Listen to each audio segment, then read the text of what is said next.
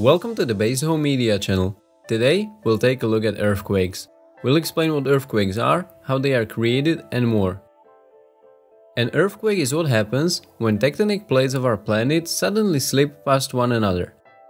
The surface where they slip is called a fault or fault plane. The location below the Earth's surface where the earthquake starts is called the hypocenter, and the location directly above it on the surface of the Earth is called the epicenter. Earthquakes strike suddenly and can occur at any time throughout the year. Smaller earthquakes might cause minor damage like cracked windows, but larger earthquakes can cause death and massive destruction.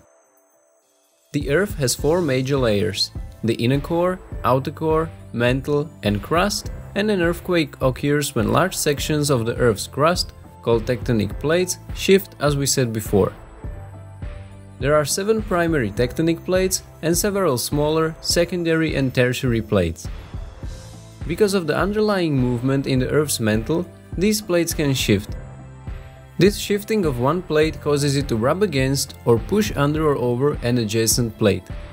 The place where two plates meet is called a fault line, and it's at these fault lines that earthquakes occur. Earthquakes are often followed by smaller earthquakes called aftershocks, which can occur over days or weeks as the plates settle into equilibrium. Magnitude tells us how strong and big the earthquake is. Earthquakes are classified by their magnitude on the Richter's magnitude scale, ranging from minor to great class.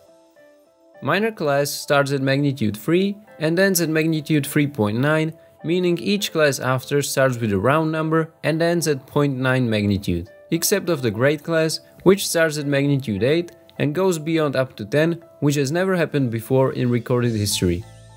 Regarding the magnitude scale, we will look at both ends of the scale. For the rest, you can pause the video.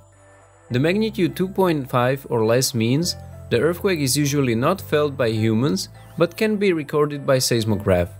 We have around 500,000 to 900,000 of these happening each year. On the other side, magnitude 8 or greater means great earthquake that can destroy communities near the epicenter. Great earthquakes happen once in every 5 to 10 years. Lastly, we will look at where the earthquakes strike the most. One of the places that earthquakes love is China. Since 1900, they experienced around 160 earthquakes, which is the highest number of any country. Most of these earthquakes happen in the southwest region of the country, and the rescue and recovery is very challenging due to poor infrastructure. Another earthquake-prone country is Indonesia. Since 1900, they experienced around 115 earthquakes of significant magnitude. That is because Indonesia is very close to so-called Ring of Fire. Ring of Fire is a path along the Pacific Ocean characterized by active volcanoes and frequent earthquakes. Its length is approximately 40,000 kilometers. 90% of Earth's earthquakes occur along its path, including the planet's most violent and dramatic seismic events. Speaking of Ring of Fire, let's round up our list by mentioning Japan. Like Indonesia, Japan is near the Ring of Fire, which makes it highly vulnerable to catastrophic earthquakes. To counter these deadly earthquakes, Japan debuted a system in 2007 that detects early shock waves via a network of more than 1,000 seismometers around the island nation. The system then pings phones, TVs and radios across the country, stopping trains and providing people with a few extra seconds to prepare for the worst.